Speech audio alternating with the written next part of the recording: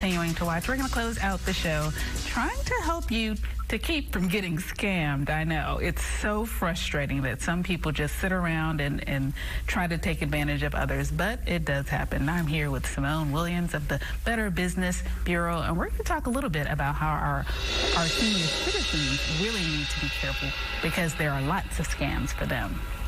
Thank you so much, Keisha, for coming on the show. Hi, Keisha. Thank you for having me. Okay, well, give me the lowdown. What's the deal? How are people trying to scam our older Americans? Well, scams against older adults generate billions of dollars each year for criminals. The age group is often targeted because scammers think older adults trust more readily and are easier to persuade. However, according to our BBB risk report, that's not necessarily the case. No age group is immune to scams, but together we can stop fraud against older adults. Well, that's exactly what we want to do. Are there tips from the Better Business Bureau on your website or anywhere for not just older Americans, older adults, but for all of us to help us to avoid this type of thing? Yes, if you go to bbb.org, BBB has a new resource hub for older adults and their caregivers that has information on how to spot a scam targeting older adults, know the warning signs, tips for caregivers, and how to file a complaint, read reviews, and so much more. I mean, there's so much money being, taken away from our family members through these type of things. Are there any examples? Are there, examples on your website of things that perhaps a scammer might try or. Absolutely, yes. According to our 2021 BBB Scam Tracker risk reports, older adults who reported to BBB stated they lost an average of $200. Some of these scams that people just, commonly don't think about, I have a list. So, for example, romance and sweetheart scams. And so we know about romance. Unfortunately, during the pandemic, everyone was lonely. It didn't affect, young adults. Older adults were out there lonely, and they were seeking companion.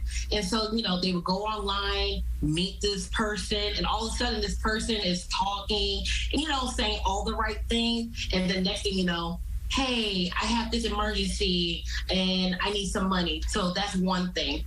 Another thing is government imposter scams. And we're seeing an uptick on that.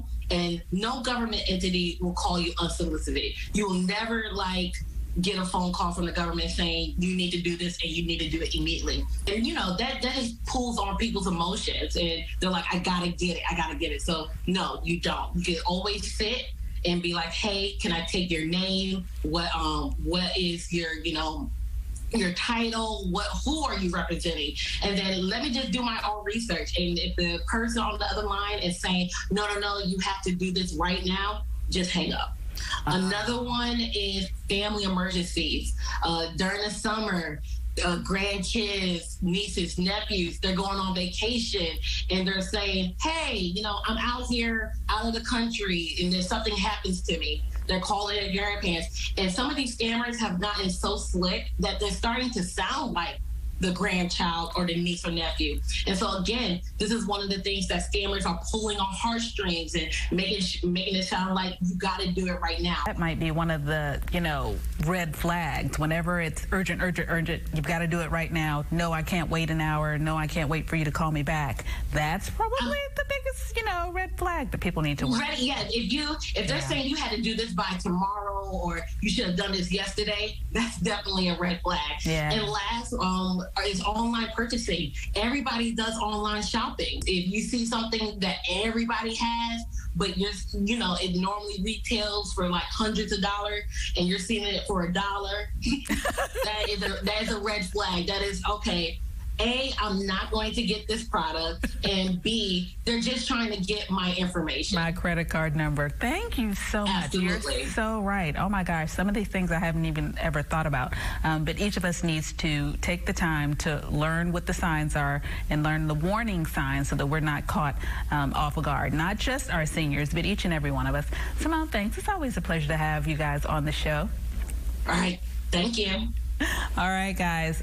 You'd be surprised at how these scammers are working and how they're trying to manipulate our family members. And each and every one of us needs to be a little more cautious when it comes to how we spend our money and how we spend our time online and on the telephone. Take the opportunity to go to the Better Business Bureau website, look at some of these tips, look at some of these scenarios to make sure that we are being as careful as possible.